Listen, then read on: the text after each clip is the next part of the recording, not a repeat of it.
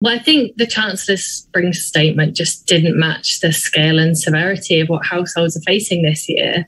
The Office for Budget Responsibility is forecasting the worst drop in living standards since records began this year. And, the budget is about all of us collectively. We all want enough to get by on, enough to build a life, but the price of everything is going up. And obviously, in April, energy bills are set to skyrocket. And for most of us, the amount we're getting paid just hasn't budged. But I think we all need to remember it's people living on the lowest incomes who are hit hardest. And unfortunately, the Chancellor's statement today just does almost nothing for those households, essentially being told they're on their own.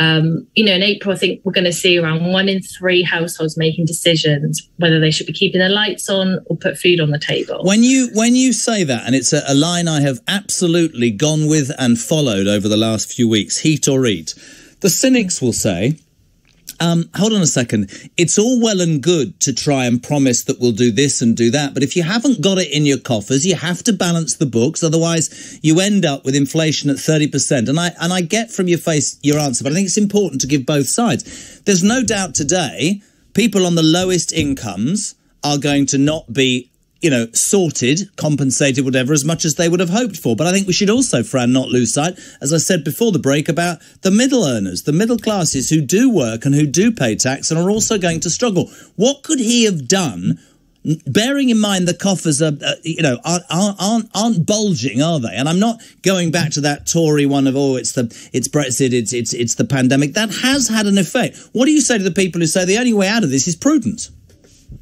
Well, I guess to use your language, some coffers are bulging, right? So he's yet again turned a blind eye to wealthy corporations and gas producers who are set to make huge profits this year. I think BP and Shell are set to make 40 billion.